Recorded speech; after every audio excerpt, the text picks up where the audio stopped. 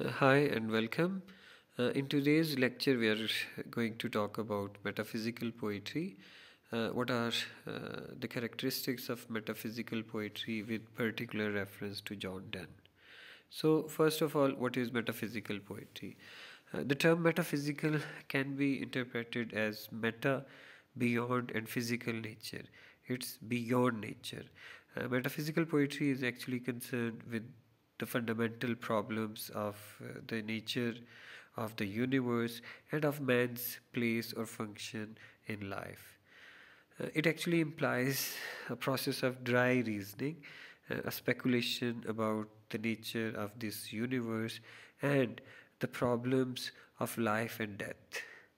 Metaphysical poetry, in full sense of the term, is a poetry which has been inspired by a philosophical conception of the universe and the role that is assigned to human spirit in this great drama of existence. And the ever best example of metaphysical poetry is Dante Alighieri's Divine Comedy. It is a poem that was shaped out of the best philosophies of the world. Dante was an Italian poet and a philosopher, great philosopher. Uh, he wrote Divine Comedy in 1321, and it is a poem that was full of historical, philosophical, theological, and literary allusions. And this poem has been interpreted variously by different critics, and most of the critics they agree that this poem is an allegorical record of Dante's quest to overcome sin and find God's love. So it was the ever best poetry of metaphysical concept, and it was written during Italian Renaissance. Uh, Metaphysical poetry actually was a revolt against Elizabethan poetry. We know that Elizabethan poetry, in spite of its merit and popularity, suffered from some inherent weaknesses. It was a poetry that was artificial and conventional. Uh, John Donne and his contemporaries, they did revolt against Elizabethan poets. Uh, John Donne, especially, he disliked the Petrarchan convention, the tears of lovers, the cruelty of the mistress, and conceits of the Elizabethan poets. Thus, John Donne was the founder of new type of poetry that was against the poetry of Elizabethan uh, writers. As C.S. Lewis asserts that metaphysics in poetry is the fruit of a Renaissance tree that became overripe and approaching to putrescence. So there is a link between metaphysical and Elizabethan poetry. So we can say that Elizabethan poetry led to uh, uh, the start of metaphysical poetry. And Dryden was the first who used the epithet metaphysical poetry in order to cover the poetic works of John Donne and his contemporaries. Dr. Johnson was the next person who revived this epithet and wrote an essay on metaphysical poets. In the Middle Ages, we know that poetry was divorced from reasons and thought, but it was written purely for expressing emotions and feelings. Petrarchan influence was a predominating factor during Elizabethan poetry. Because of the advent of Renaissance, but Dr. John Donne, lyric poetry is quite reverse to prevailing tradition of Elizabethan age. Uh, as Grierson uh, he wrote about John Donne that Donne is metaphysical not only in the sense of being erudite and witty, but in the process of his being reflective and philosophical. So, John Donne's poetry was full of philosophies and his sense of reflecting about the concept of this universe. Then we'll talk about main aspects of metaphysical poetry. There are different aspects of metaphysical poetry. Those are considered to be the constituent elements of metaphysical poetry. The first and foremost is conceit.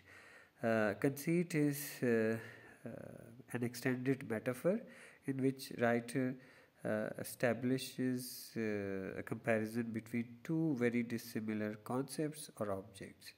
So, this is one of the most important and major qualities upon which the popularity of metaphysical poetry rests. As a conceit is basically a simile or a metaphor, it's a comparison between two dissimilar things. And Donne's conceits are metaphysical because they are taken from the extended world of knowledge, science, astrology, astronomy, trade, commerce, and philosophy and fine arts. We know that the Elizabethan age was one of the great discoveries and curiosities. We know during that time period, Columbus discovered America. Vasco da Gama circumnavigated the earth, and similarly Cooper explained the solar system. So many of the images are taken from these geographical discoveries. Those took place during Renaissance, and allusions are made towards these geographical discoveries. For example, in Donne's poem Good Morrow, we see different allusions towards the maps, Indies, cartographers, and sea discoverers. In the same poem, that is Good Morrow, John Donne uses concept from medieval science that anything whose elements have been blended in proper proportion will remain perfect. For example, he says that whatever dies was not mixed equally. The most striking conceit occurs when he compares a lover and his beloved to a pair of compasses in his poem A Valediction Forbidding Morning. John Donne says, if they be two, they are two so, as stiff twin compasses are two. Thy soul, the fixed foot, makes no show, to move but doth if the other do. Similarly, in his next poem, that is one of his masterpieces, The Flea. In Flea, a clever though obviously frivolous conceit is implied, where the insect is called a marriage bed and marriage temple of lovers, because this flea has bitten both the lover and the beloved and sucked their blood. Similarly, in The Sun Rising, the beloved's bed is the universe and walls are sphere, where he says, shine here to us and thou art everywhere. This bed, thy center is, these walls, thy sphere. So, conceit is considered to be one of the most important features of metaphysical poetry, and conceits are actually extended metaphors or comparison between two very dissimilar objects or ideas. The next important feature is unified sensibility. Unified sensibility actually is a fusion of thought and emotion.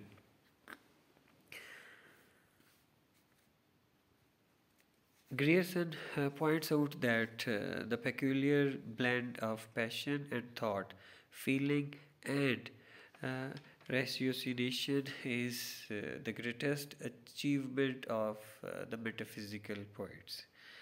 It was T.S. Eliot who made the phrase unified sensibility.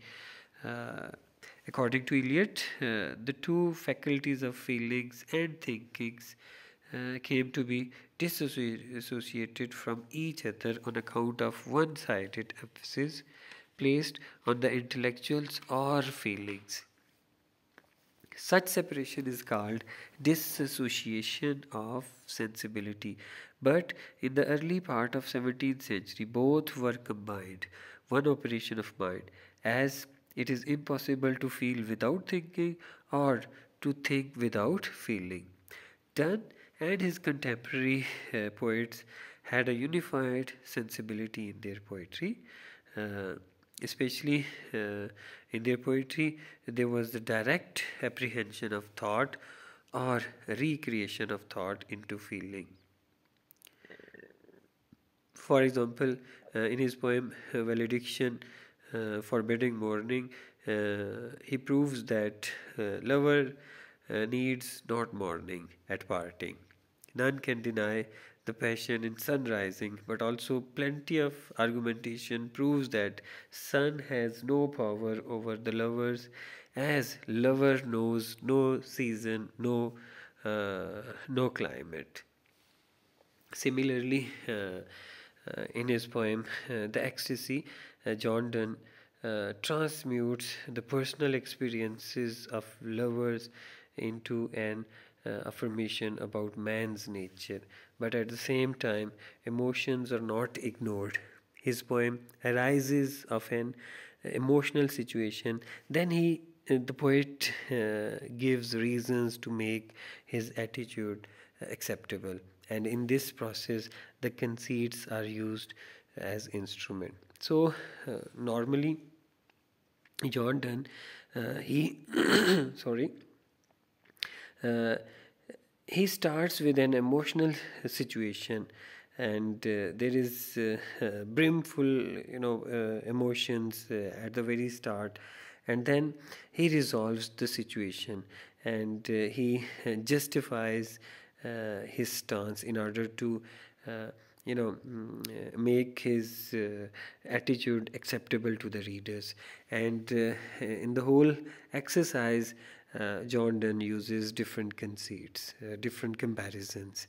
So unified sensibility is there in metaphysical poetry, particularly in the poetry of John Donne. The next important feature of metaphysical poetry is obscurity. We know that metaphysical poetry is considered highly ambiguous and obscure due to high intellect and knowledge of the metaphysical poets. We know that John Donne's obscurity springs from very nature of the poetry. He was writing dramatic, colloquial, unconventional, and intellectual, analytical. Dr. Johnson declared about John Donne that John Donne, for not being understood, would perish, meaning that John Donne's poetry is so ambiguous that it is beyond the understanding of common people. So ultimately, it would perish, because people would no longer read and understand John Donne's poetry because of ambiguity or obscurity in his poetry. But it wasn't the case because the world was rapidly changing and scientific theories became less complex and vague, thus resulting in better understanding of Donne's poetry.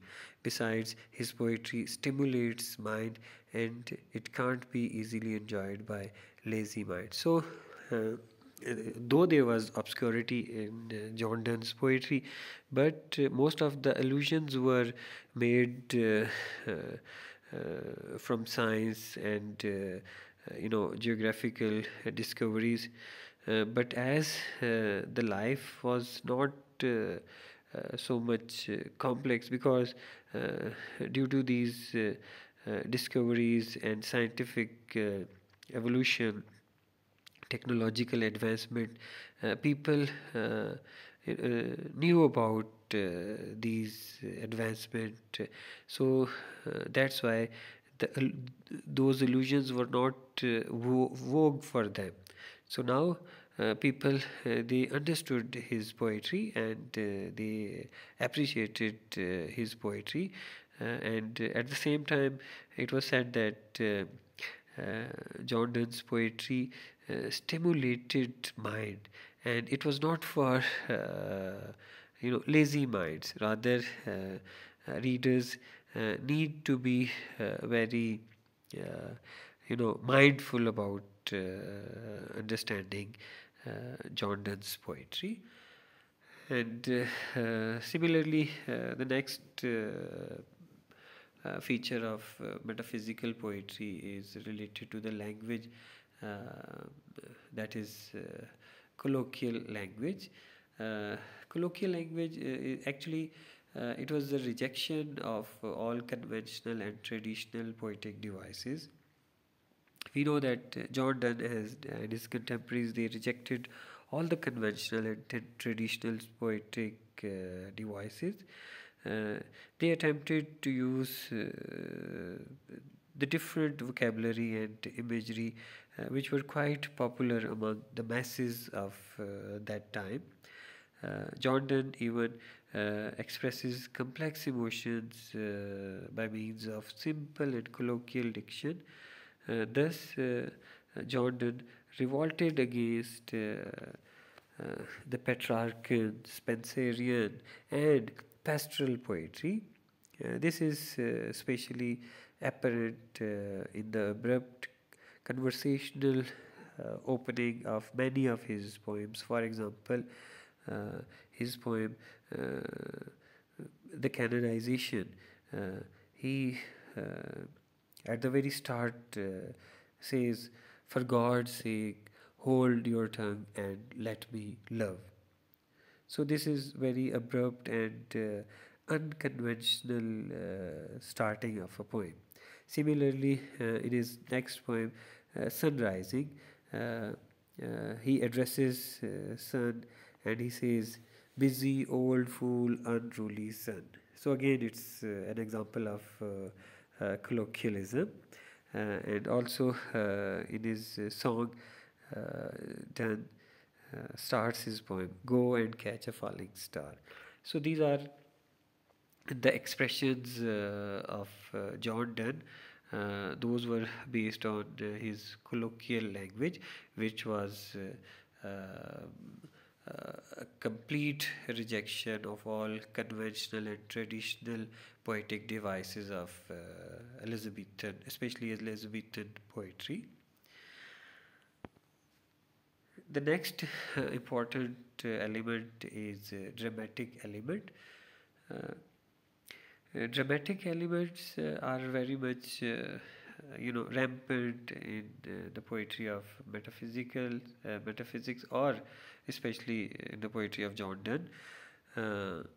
If it is said about John Donne that if Donne had been born some 20 years earlier in Elizabethan age, he would have been a great dramatist, because there are dramatic elements to be found in the poetry of John Donne.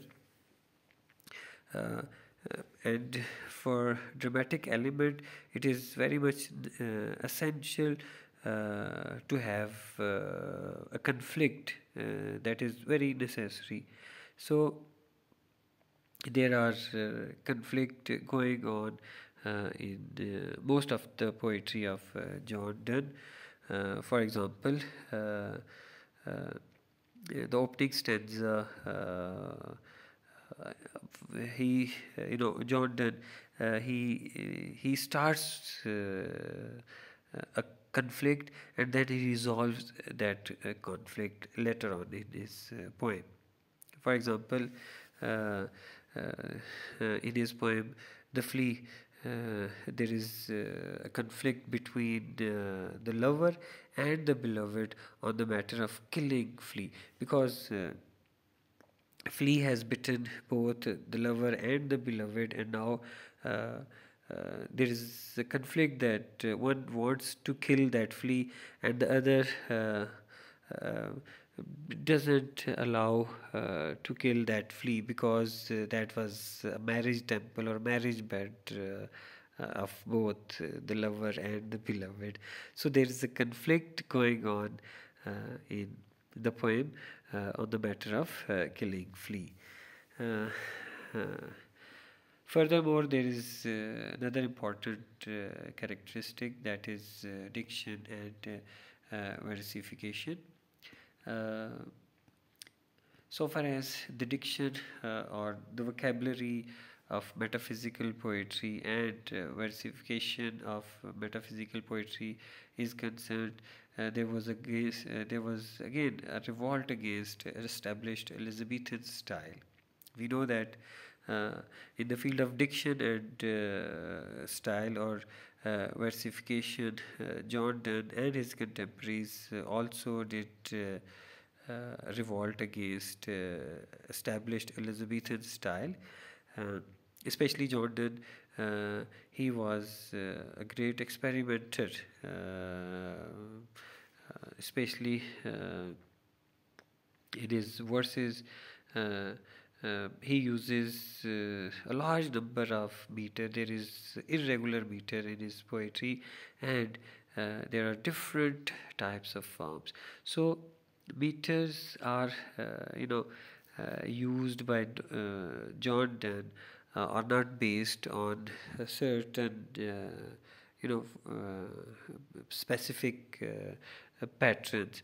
Rather, there is irregular meter and irregular types of forms. So, yeah, in the form and the diction or the vocabulary